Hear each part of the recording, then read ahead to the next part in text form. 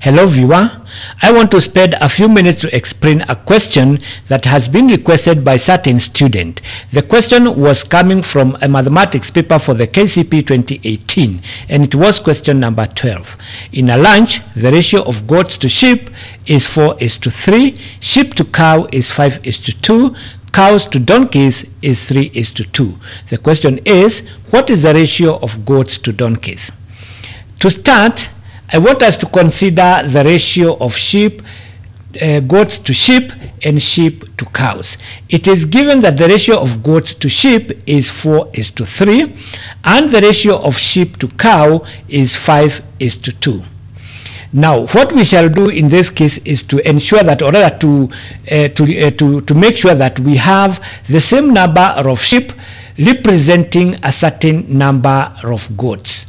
The same number of sheep here representing a certain number of goats, and the same number of sheep to represent a certain number of cows.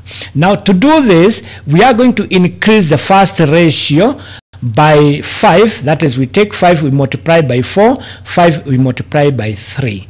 This is going to change the first ratio, and what you'll find is that this time 5 multiplied by 4 will be 20, 5 times 3 will be 15. Now in the second ratio, we can multiply it by 3 to get 15 for the number of sheep and to get 6 for the number of cows. Now you realize that this time we shall have the new ratio of goats to sheep as 20:15 and the ratio of sheep to cow as 15:6. Now this is what I meant. The same number of sheep representing a certain number of goats and the same number of sheep representing a certain number of cows. In other words, for every 15 sheep you'll have 20 goats, and for the same number of sheep, that is 15, you have 6 cows.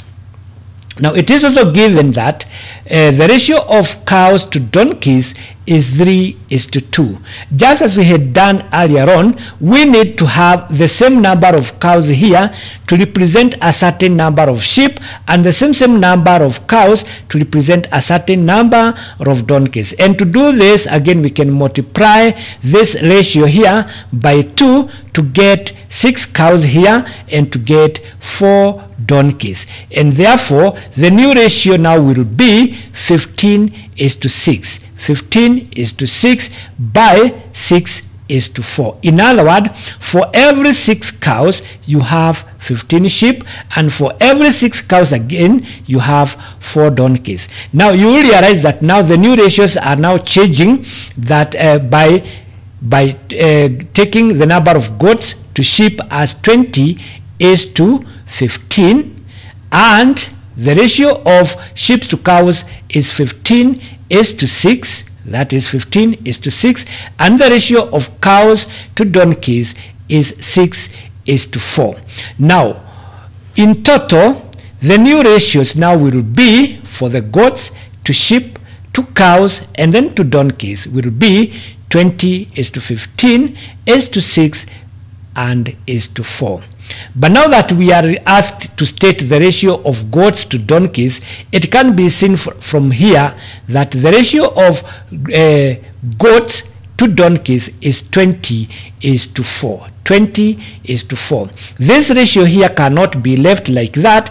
It can be simplified, and once you simplify it, you are going to get 5:1. And therefore the candidate could have selected D as the answer for that. That is how you could have solved that problem, although there could be several other ways of doing the same. But I believe at the end of it, the student must have got an idea. Subscribe to this channel and be guaranteed to get as many examples as possible. Thank you very much for viewing this video.